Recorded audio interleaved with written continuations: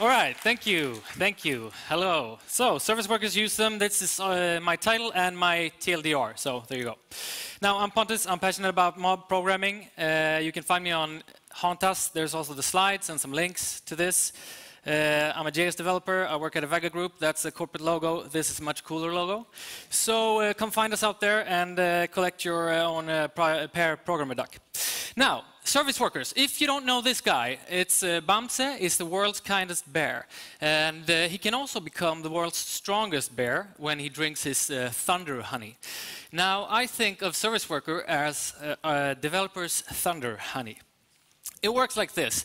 We have a web page, and then we have a service worker that can intercept events, like network events, fetch requests, other stuff.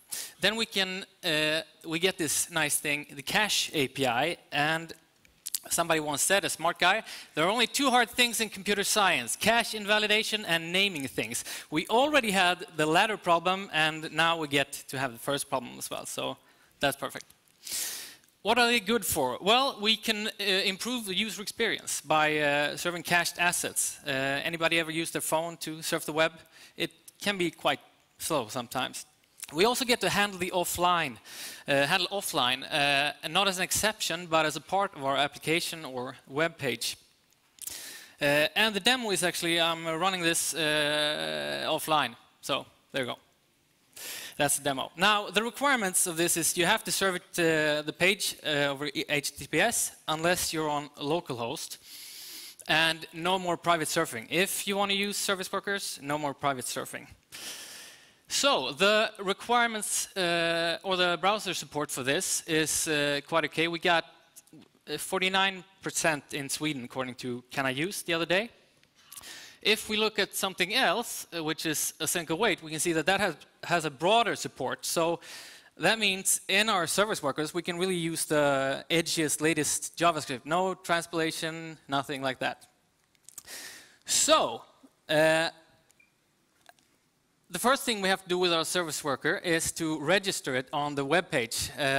We check if there's support for this, and then we call the register method with the path to our service worker. We get back a promise that resolves the registration with a scope, and the scope is what parts of the page we can control. This service worker is at the top level, so we can control all levels below this. Then, if that's successful, the service worker will be downloaded and parsed, and we go into our service worker and the install event. This is a perfect place for caching our static assets. So I'm going to introduce to you the IIFI in here, in async, an event wait until. It's the async immediately invoked function expression. So we can write some async await code there. First, we open up our cache. It's called Nordic.js version 1 right now. And then we add all our static assets to the cache.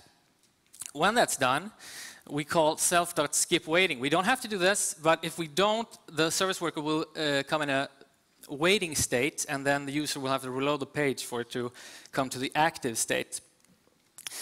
When we come to the active state, we can purge our old caches, because now we have our new caches in source. We can just loop through the old caches here, filter out the old cache names, and then call caches delete on them.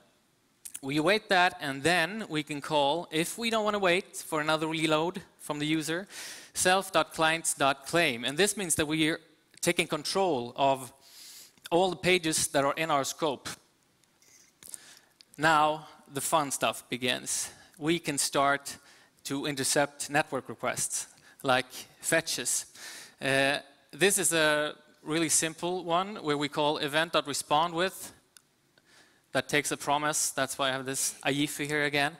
And this one, we'll see if we have a match for this request in our caches. If we do, we'll return that cached response. And if we don't, we'll just pass it on to the network. Now,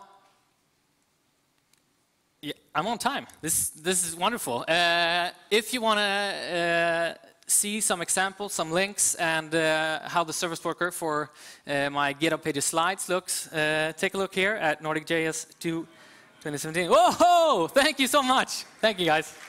Thank you, Pontus.